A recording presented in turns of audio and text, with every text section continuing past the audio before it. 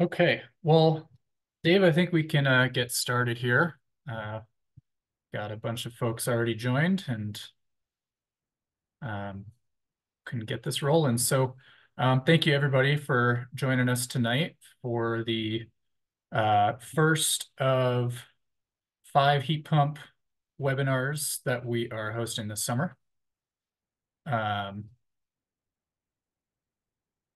The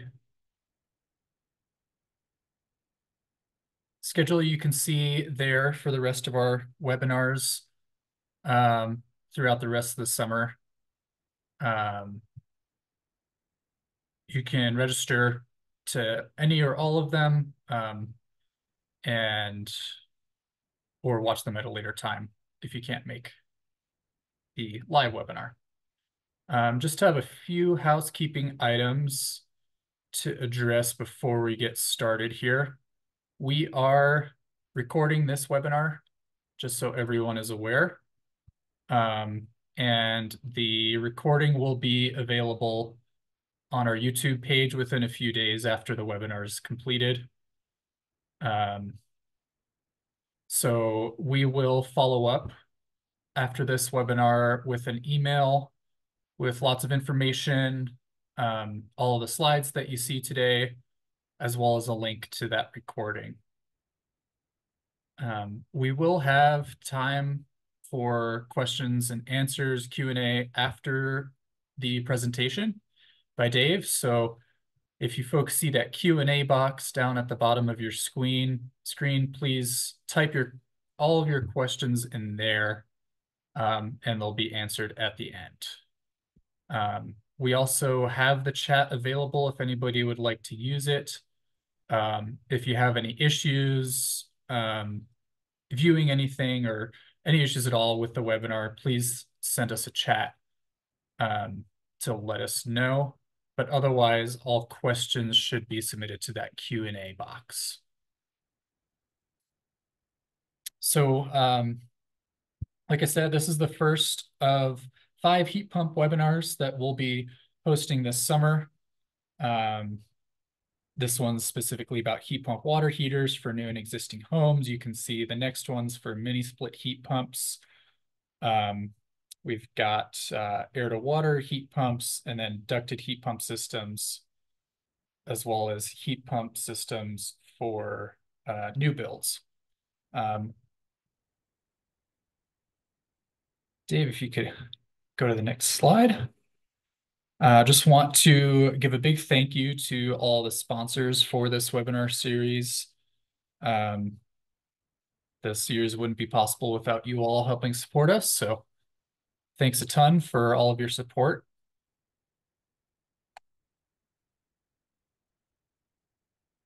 Dave, next slide. This is kind of a layout of all the areas where you might be able to get rebates through Energy Smart Colorado. Energy Smart Colorado operates throughout rural Colorado. And so all of these locations, you might be able to access their services for home energy assessments and rebates, and just any information about energy efficiency in your homes or businesses.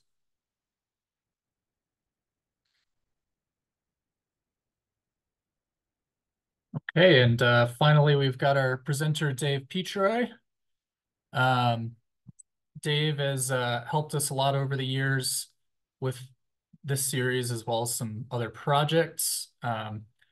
Dave has a master's in geophysics from Washington University in St. Louis. He was a lead for technical sales at RMS Electric. He's a founder and president of Blue Valley Energy. Was a sustainability manager for Golden Aluminum, a consultant for Xcel Energy, and now his latest project or business is he's the owner of NTS Energy, which is a home energy solutions consulting for HVAC, solar, electric vehicles, kind of anything having to do with energy usage in your home. And today he'll be talking all about heat pump water heaters. So Dave, take it away. Great. Thanks, Diego. So today we're going to talk about heat pump water heaters, which you'll see on websites, et cetera, also called hybrid water heaters. So those two terms are interchangeable. A few topics. I got about 15 slides, about 20 minutes worth of material. And so we'll have plenty of time to talk, have questions and answers, talk about some of your specific needs at the end. Just the one slide about quickly how they work, energy benefits, a lot of talking about, there's a lot of misunderstanding or just overwhelming information. Do they work, fit in your home? Will they work? About how much they cost, and then pollution GHG benefits, and then summarize. And then Diego's going to get into a bit more about some of the specifics of how much rebates and incentives are out there. There are quite a few. So how does a heat pump water heater work? Basically, you could think of it as, and this talk is geared towards mostly homeowners or people who are very interested in this technology and where it's really at and how difficult it is or easy it is to adapt it to homes. So think of an electric water heater, and then stuck on top, you've got basically a heat pump. And I'm not going to go into the heat pump cycle, but the way I like to think about this in it is air gets sucked into the heat pump part of the water heater, and it's basically think of it as sipping heat from the air in the room. So you're going to be drawing air in there, pulling some of the heat out, concentrating in the water, blowing a bit of cool air out, and heating up your water tank. You're taking a lot of heat from a big volume of air and putting it in water over time. And people ask, does the room temperature drop? Yeah, it can drop. It's not going to suddenly become a freezer for you. I guess if you worked it hard enough, it could be a wine cellar. But generally a few degrees here and there. And it has standard heating, electric heating elements in the bottom of these, and that's why the manufacturers like to call it hybrid. So why is this sort of a big leap in domestic hot water and energy benefits? So uniform energy factor is how everything's rated in the water heating world, and that's what you'll see labeled on your tanks. And it's a measure of overall efficiency, and the higher that number is, the better. And in this little chart here on the left side is 0 up to 5. Basically, the way you can think about it is that number says, if I put a unit of energy in, how much energy do I get into heating my water? And you can start from the less, and this is sort of just standard vented gas tank. It's like 60%. And then power vent gas is 85, 90. And then you've got, electric tank, which is 90, and you've got tankless. So nothing's sort of the 60 to 90, which is basically 0.6 to about 0.9. And then all of a sudden you have this giant bar up here is the hybrid electric tank and hybrid water heater or heat pump. And that's like 3.5, because you're only putting a little electricity in to basically, as a heat pump, to sip heat from the air in the room. And a lot of people, I think one of the best questions that gets asked is, well, I'm putting energy into my house to heat it. Am I really doing much benefit? You are, because think of it as this is just a little section of the house, and maybe over time in a lot of months you're pulling it out, and it's a few degrees less, but it's nothing really noticeable. So your electric bill if you had and I'll have examples, electric water heater versus a heat pump is going to be a lot less. So let's talk about fitting these into homes. There's a lot there about they take up more room, what space. There's two parts to this. One is, will it actually fit into the space I have designated for my current tenant? Now, if you have a big, huge mechanical room or basement, this is not an issue, but let's talk about it a little bit. So basically, the heat pump water heater is about the same width and around 14 inches taller than an electric tank water heater of the same capacity. For natural gas, it's about a little bit wider and a little bit taller than natural gas water heater, but that's not including the vent part. So overall, roughly similar. The other thing you always have to think about is clearance for accessibility for maintenance. And the front clearance on all these is 2 to 3 feet. You need room to deal with it. A back clearance is basically right against the wall or within 6 inches of the wall. And then side clearance, depending on how they do it, you basically might need a little more room for the side to get to the piping. So, and these are some examples, I think, to see the comparison. Here's your straight up electric. Here's a gas vent, and then here's a heat pump water heater here. So not a lot of difference in fitting them into the space. This is the biggest difference. It's saying I need to make sure that where I put this, there's enough volume of air to adequately draw heat out and really heat my hot water. And so there's several ways to do this, and they will have varying difficulty / cost for your existing home. So first of all, if you have a room that has 750 cubic feet of room, or between 750 and 1,000, you've got plenty of space, and you don't really, it's got enough air in there. It's going to run it. It's going to suck heat out of the room, a few degrees down. Your water's hot. Heat comes, in from the other parts of the house. So you've got no problem. It's really like putting in an electric hot water heater. But if you don't have a big enough room, there's the first strategy is, basically you'll see louvered doors. So basically, I basically got an air pathway to the adjacent room. I can suck in and out. Now you can say, well, do I want to buy louvered doors? Do I want a louvered door there? Maybe not. But you can actually put, and I just was recently at a house that, you can put louvered, or think of them as wall grills, in various parts of the room, between the room that the heat pump water heater is in and other rooms. And they don't have to be in the same walls or anything. Basically think of, a couple 12 by 12, maybe a little bit more. If you put them in the same wall, you wouldn't put them next to each other high low, but that's maybe in certain cases a little less expensive than buying a whole louvered door or something you might want. Then there's something called the single duct strategy. So these need, they have at the top, you can adapt and put an 8-inch duct, either to pull air through the heat pump part or to push it out. And you can do either one of these, and you can have a duct going out to the adjacent room if there's an easy path.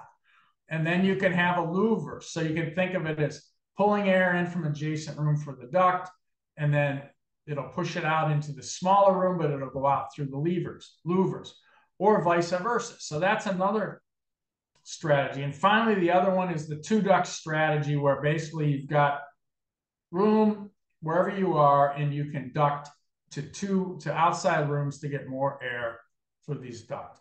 Now, you want to keep in mind the location on the other side of this duct, because when it's exhausting out, the air is going to be a little bit cool. So you don't want to put your favorite reading chair there, a hallway or something else. So you want to think about that a little bit. Next. So here's various illustrations. These are all heat pumps. This is in a big room. They got lots of space. Probably seems like they had enough space, but this might have been the South. They might have ducted it outside to get more warm air. And I'll talk about that in the next couple slides, why you might want to think about that. Here's a small space. They put it in here. Obviously, they got a full louvered door next to it. And this one here, they've got a louvered door, so they probably didn't have to do this, but it looks like they're potentially ducting from up high. Maybe they've got to chase all the way up to the second floor to pull warm air. And this one is in a big area, big basement mechanical rooms. And notice I don't have any ducting or anything at all. I'm just pulling air from the room. So the core installation differences: electrical, same as electric water heater. You need 30 amps, you need a 220. Plumbing similar. The heat pump, we're all talking about airflow. That's what we spent the last 3 slides on. Obviously, if you're replacing a gas, you no longer need gas supply or venting, which is a benefit. A lot of questions about the sound levels of these. Does this heat pump part make noise? It's a hard question to answer because people have various sensitivity. The way I have to think about it's about a refrigerator. If I have it in a basement, I'm not going to, there's a quiet bedroom next to it, I'm not going to necessarily put it on the wall opposite that, or a quiet office or a theater room. So you just want to think about that if you have those cases. Otherwise, normal activity rooms, mechanical rooms, you've got good insulation between rooms, the noise shouldn't be a problem. So with new construction, you've got a big advantage. Let's think about making it really easy to put these units in.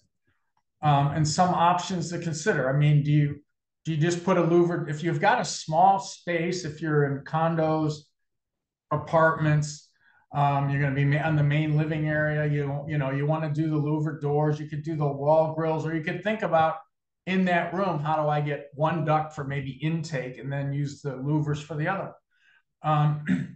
And if you want to do ducting, you can actually plan them to a bigger adjacent room. So you can think about maybe if I have a half buried basement and I've got a south facing room, it's going to be a little bit warmer. Maybe you have a way to pull air from there. And exhausting hallways are really great places to exhaust. If you want to get the most benefit out of this, the most energy benefit and the lowest cost, and you're planning a new home, you can get a little more sophisticated. You can basically have dampers and ducts go to the outside of the house. You have ducts go to the outside, and in that pathway, you have dampers, seasonal dampers, and you can have inside intakes to other rooms or within that room. The plan there is for the 6 months of the year that the outside air temperature is above 40 degrees, typically, you switch those dampers and you use that free heat in the outside air, basically late spring through early fall. And then you flip it once a year, and then you do it inside. Now, one thing about it is, can these work in recirculation? If I've got, DHW recirc throughout a big house, generally they'll say no, not a great idea, because they need a temperature drop and they don't want to cycle a heat pump a lot. Little reading, there are some third parties that have some controls and strategies to do that. If you want to learn more details about that, drop me an email and I'll send you some links to strategies that might work for that. So the other question that comes out is, heat pump or hybrid water heaters, do they produce as much hot water as my gas hot water heater, my electric? And about 20 years ago, there was sort of one round of these, and they were heat pumps only, and they were in a lot of situations where maybe there wasn't enough ambient room, or the demand was bigger than the water heater was size, and people thought, oh, these, there was some word that got around that they don't produce enough hot water. Well, that's really not true with the hybrid heat pump ones. So if you're replacing an electric tank water heater and you've been satisfied with how much domestic hot water, you can put the same size heat pump water heater, you'll get as much or maybe even a little capacity. If you're replacing a gas tank water heater and you want to have about the same first hour capacity, you need to upsize the hybrid water heater to have very similar capacity. So in other words, if you got a 40-gallon gas, you put up 50-gallon hybrid. You got somewhere around 50, 55-gallon gas, you're going to upsize to 65. You got a 60, 65 gas, you upsize to an 80. And all these are kind of the three standard residential sizes available. As I've said before, same electrical requirements as a standard water heater. The other question that comes up a lot is, what are the modes of operation? The most energy efficient, or they call it, some of the manufacturers, energy saver mode, highest efficiency, lowest cost operation. It basically just uses the heat pump. It says, don't use the electrical at all, unless for some reason you've put it in a space that's really small. This would almost be not the best installation strategy unless you put it in a totally unconditioned basement that wasn't really well sealed in the winter. If for some reason that air gets below 40, it will, to protect itself, it will flip into electric mode. And then there's a hybrid mode, which basically uses the heat pump mostly, but it can go to the supplement with electric elements depending on how much demand there is and how, whether the water was drained down, you need higher, you want to try to get that first hour back up again. And some heat pumps have a couple of hybrids. And then there's pretty typical vacation mode, set it back, don't waste that. And then there's electric mode, which I guess I would also call this, mode for repair mode. If something happened to the heat pump part, you just put in electric, you still got hot. So what are some of the cost issues here? Or what's the cost? And these numbers are the way this is laid out. So this is a natural gas 40 gallon. And this will be electric 50 and hybrid 50, which would replace this. These are, for pricings right off of Home Depot, try to get similar warranties, similar level of quality. So I'm not comparing, a cheap one with a real expensive one. And so this is 40, 50, 50, and this is 50. Electric's funny, doesn't go to 65, a little bit bigger one. Try to be comparable here. Electric's probably a little short on this one. So this is the product cost right off the site. And that's, pretty typical of these kind of cost differences. Now, if you have someone install them, they might mark them up a bit more. So what's the difference in installation? I mean, you got to do this piping, etc. Well, if you are replacing a gas and you don't have a 220 line, you've got to hire an electrician. Electricians these days don't come cheap, somewhere around anywhere from $750 to $1,500 to run that line. And now you've got to get air. If you're in a small space, you've got to either get wall grates or louver doors, some strategy there, 500. And so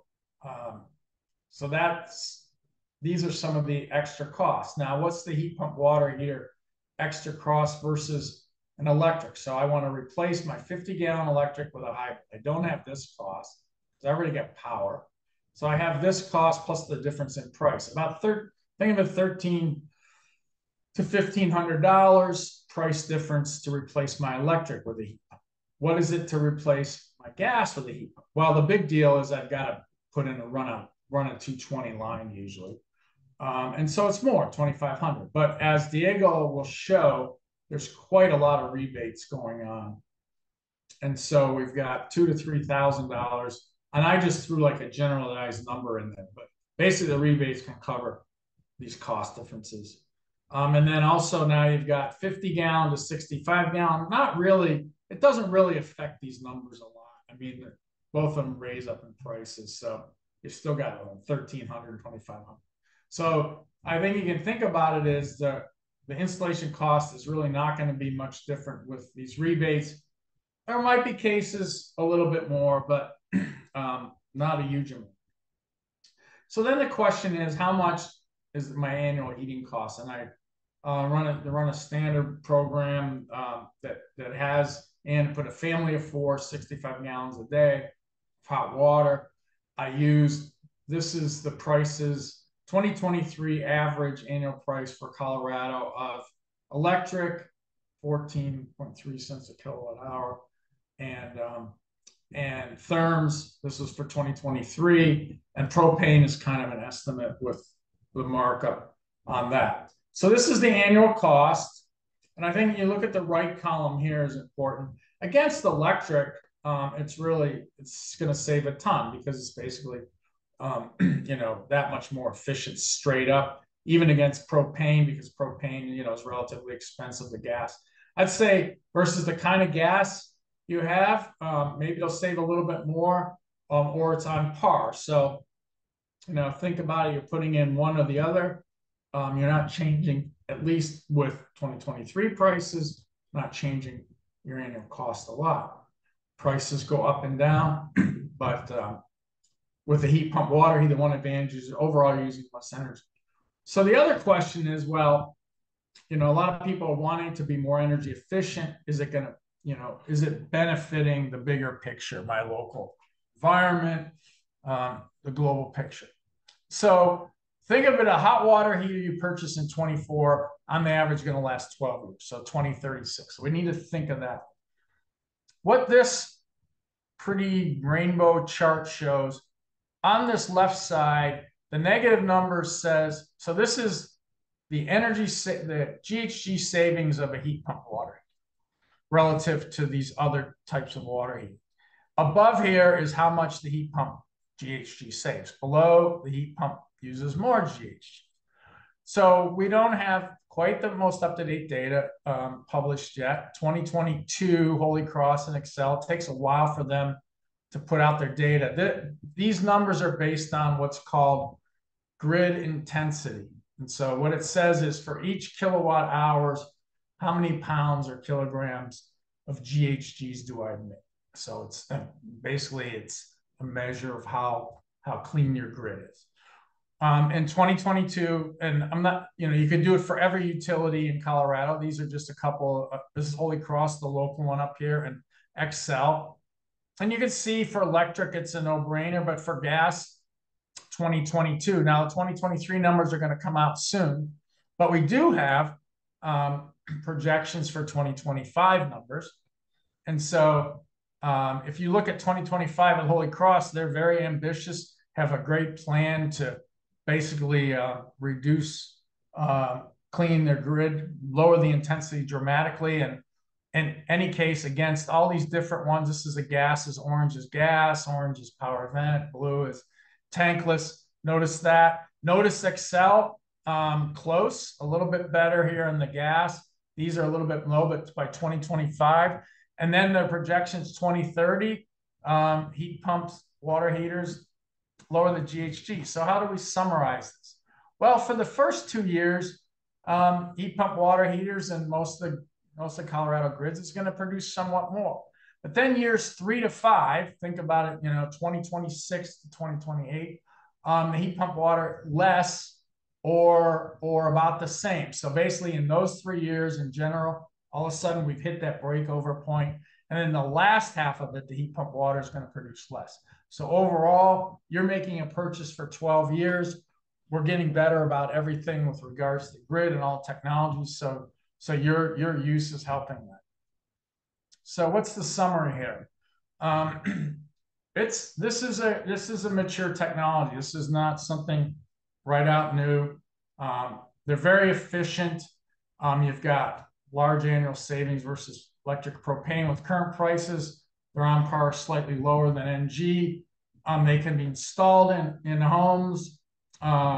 Depending on the situation, you'd be a little more, but the rebates are going to cover a lot of stuff, and you're going to have quite a bit of GHG reduction. So I'll turn it back over to Diego to talk about rebates. Great. Yeah, thanks. Thanks so much, Dave. Some great information in there. Yeah, we just wanted to point out one more time through Energy Smart Colorado, heat pump water heater rebates are likely available in your area for existing buildings, existing homes and businesses. And one great way to get started is to get a home energy assessment through Energy Smart Colorado to figure out what situation might be best for you and how much you might be able to save from a heat pump water heater installation. Next slide, please. Sure. And then this is a quick snapshot of rebates available for heat pump water heaters in various areas.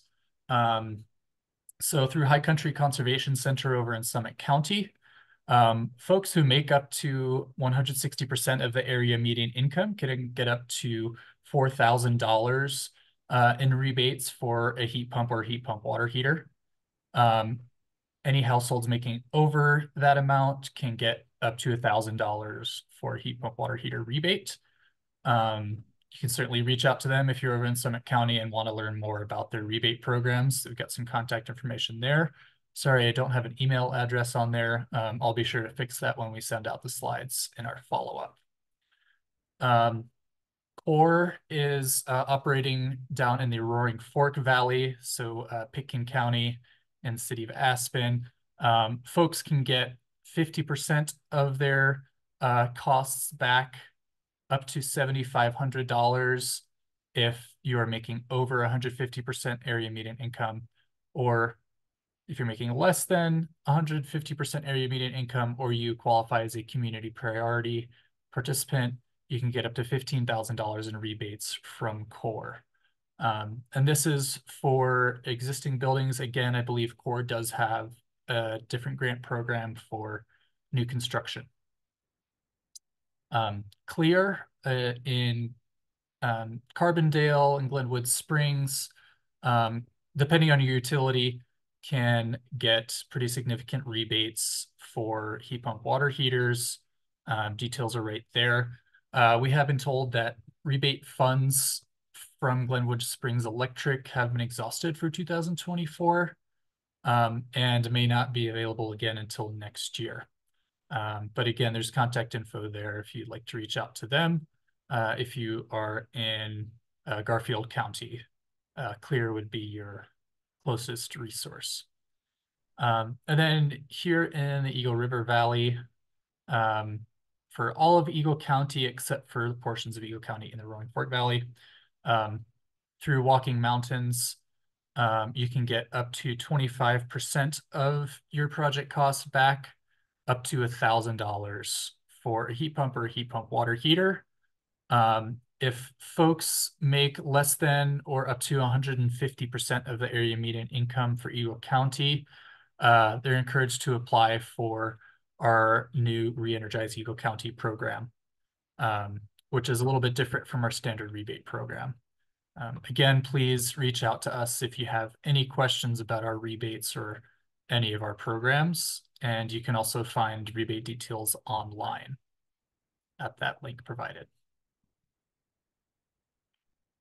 If you are a Holy Cross Energy member, there are significant rebates available through them as well. So these are on top of rebates that you might get from Energy Smart Colorado.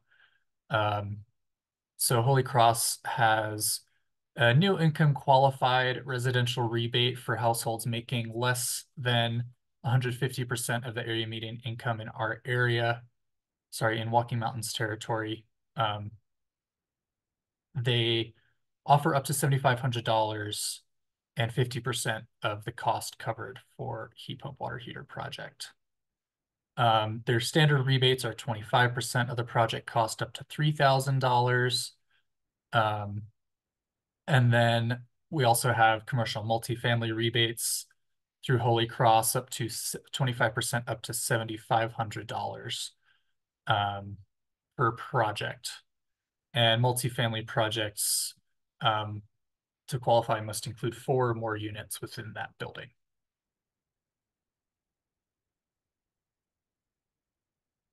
And then Tri-State also has rebate programs available through their cooperative members. Lots of information can be found on those links. So you can certainly check that out when we follow up with these slides.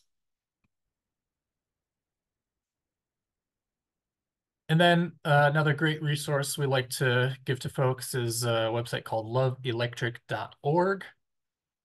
Lots of great information about on there about all sorts of heat pump technology and electrification projects. It's really a one-stop shop for information about electrification throughout Colorado. They outline benefits of switching over from gas or propane or electric resistance heat sources over to efficient electric equipment. And they can also provide explanations and cost estimates for kind of the best heat pump applications. And they also host a list of qualified installers of heat pumps and heat pump water heaters on their website. So great resource there as well. And just one last thank you to everybody for attending today. Hope you learned something valuable, and thank you again to all the sponsors who are helping us put this on as well. Could not do it without you. So that concludes the presentation portion of the webinar today.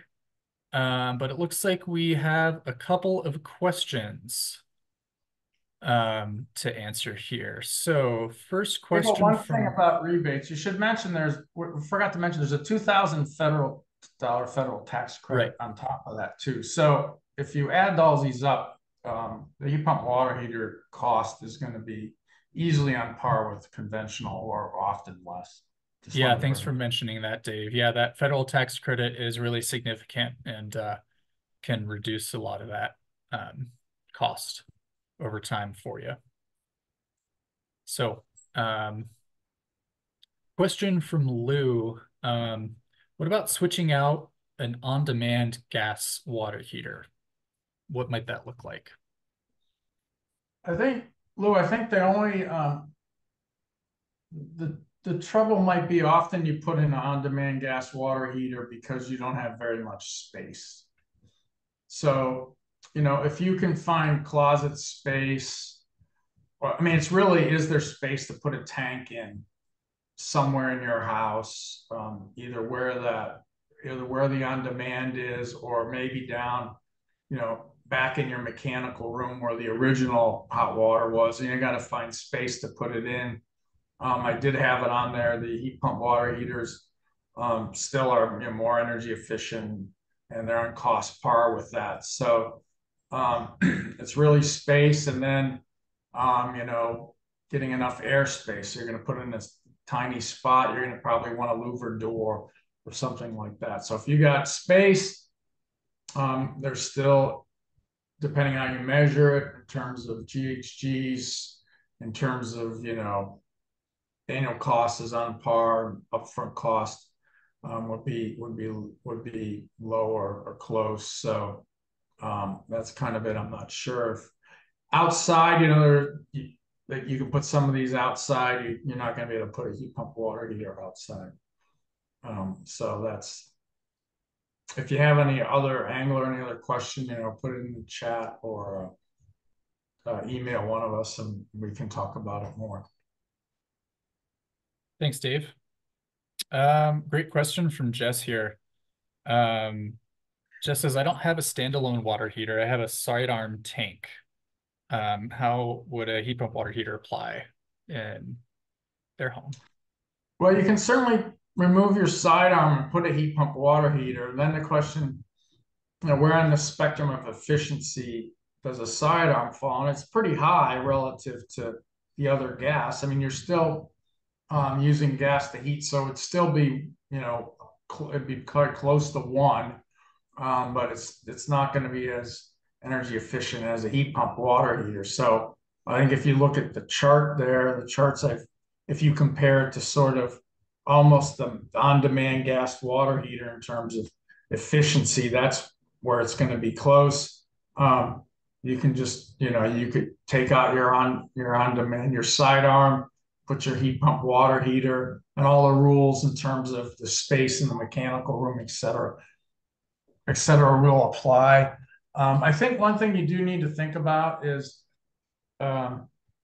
if you put it in a mechanical room with a boiler and a lot of radiant zoning, and that mechanical room is really hot, you can say, well, gosh, I can put a heat pump water heater in and take advantage of that heat for free. But really, the approach should be, what you want to do is insulate all the lines in the mechanical room. Because really what you're doing is you're losing heat in a mechanical room that you want delivered to the zones. So you really want to insulate that piping first. You're still going to have some heat leakage, which you can't help.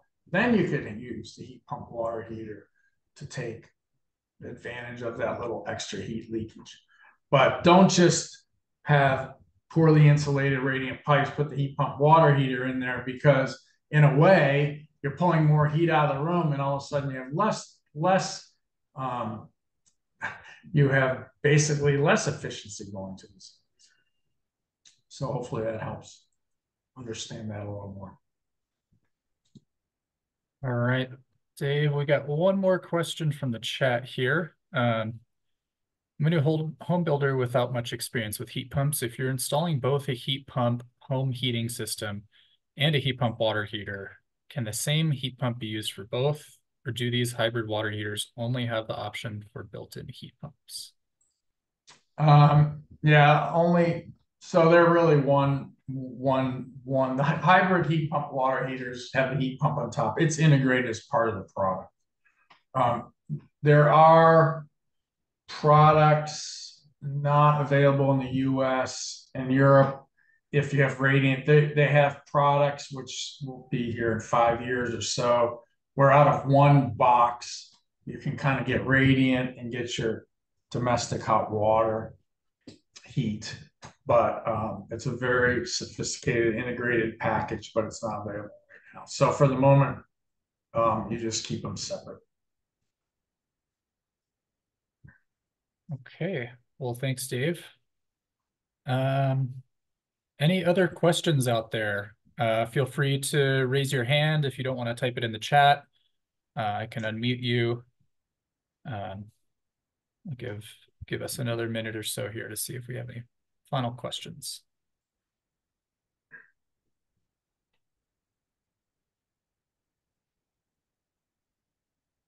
I guess if anyone wants to comment, was this helpful in terms of clarifying um, what you need to think about to put heat pump water heaters in, what the benefits are, what it's going to take to change over? Hopefully, it answered most of your questions or the reason for spending the time with us this evening. So, if anyone has any thoughts on that, put them in the chat, or I think Diego, we will send out a survey, right?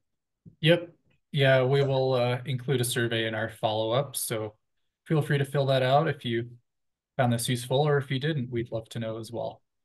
But yeah, thanks again, Dave. Thanks again to all of our sponsors, and thanks for everybody who joined us today. Sorry, it looks like we got one more question here at the last second. Sure. Would you replace electric baseboard or electric hot water first? Well, to give you an idea, so your heating uses well over 50% of the energy use in your house. Domestic hot water uses around 30%. So if you want to make the biggest impact first, you replace the electric baseboard. The difference is replacing the electric baseboard versus electric hot water heater in terms of cost is an order of magnitude difference. You're going to be able to get an electric water. You're going to be able to get a heat water heater in after the rebates, everything. It's going to be less than, geez, a couple $1,000 after all these rebates. You're going to go out and replace the electric baseboard with mini split heat pump systems which is one of the webinars coming up this summer. It's great. It will do that. It'll give you cooling, but you're looking at, the minimum 20, tens of thousands of dollars, depending on how big your house, on these systems and everything. So that's kind of the difference there. Yeah, and I guess to elaborate a little more on that, it kind of really depends on your specific situation and what you're looking to get out of a replacement. If you're looking purely for energy savings and increased comfort, then replacing an electric baseboard with a heat pump system would yield great benefits there. Or if you use a unusually high amount of hot water and you're paying a lot just for hot water heating, then the heat pump water heater would probably be the first thing you'd want to address. But I think the best place to start is to get a home energy assessment so you can understand a little bit more about how all that energy is being used and what might be of most benefit to you. So yeah, Doug, feel free to email myself or Diego, he'll forward it, and about your specific situation, and we could discuss it a little more. yeah, as always, feel free to reach out to us. We'll have some contact information in the slides that we're going to follow up with. But yeah, we're always happy to answer any further questions. So if anybody's got any more questions, once this is over, we're happy to talk a little bit more over email or over the phone. Just let us know how we can help. Okay, well, thanks again for everybody, and thank you, Dave. Thank Thanks, I think Diego. we're Thank you, all everyone, done. for taking the time out. Have a good evening, everyone. All right. Take care, everybody.